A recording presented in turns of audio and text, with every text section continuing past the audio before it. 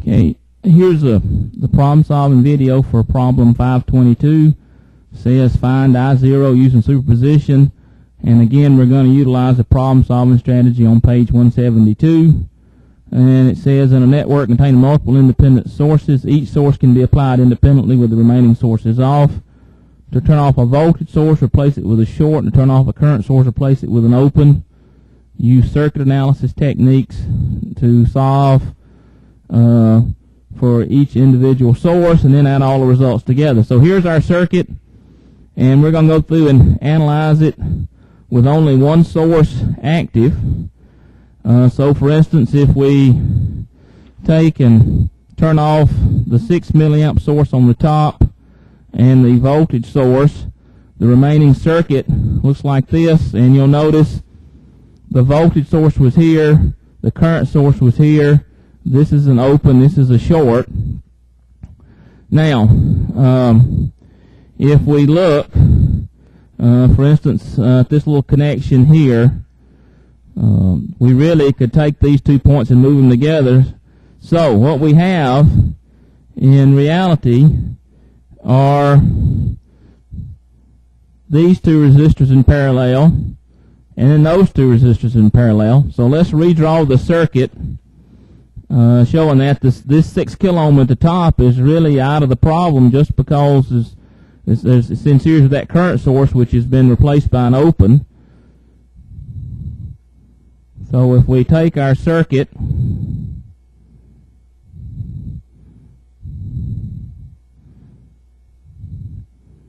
and redraw it,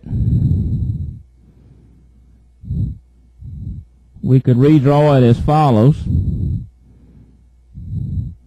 Here's the current I0 prime, and if we look at this node at the bottom, you can see really we have a current divider. This 2 milliamps has been divided between those two, so we can calculate I0 prime using current division. Okay, so we'd have 2 milliamps. We want the current through the 2K, so we put this one in the top, so we have 4K over 2K plus 4K. That gives us I0 prime equal 4/3 of a milliamp. Okay, so that's with one source active, and that's a 2 milliamp current source. Now let's look at the circuit with the 12 volt source active and the other two current sources replaced by open circuits. There's our circuit, and again, if we look, that 6K has no impact on the problem. And if we notice, these two resistors are in series, so we could redraw this circuit as follows.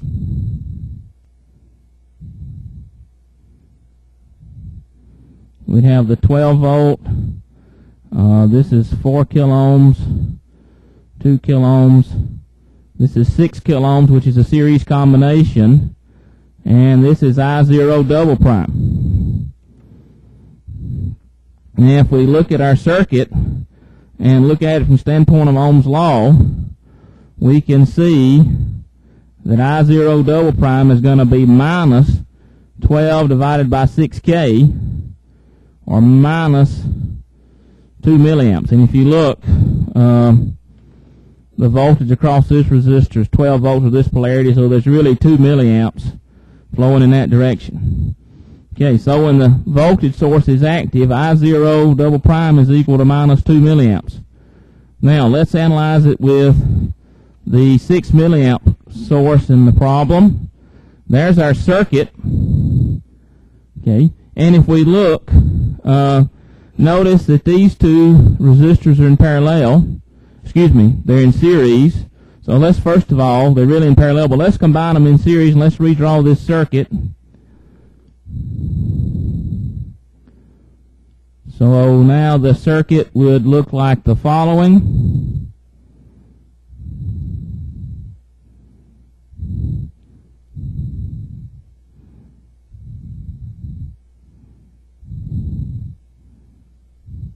We combine them in series, we have 6 kiloohms. Here's the current I0 triple prime. Now, if we notice from this, the voltage across this resistor is 0, so I0 triple prime is 0. So that 6 milliamp source makes no contribution to the current I0, so I0 is I0 prime plus I0 double prime plus I0 triple prime, and we have I0 prime was 4/3 of a milliamp, I0 double prime was minus 2 milliamps, I0 triple prime was 0, so that gives us I0 equal to minus 2/3 of a milliamp.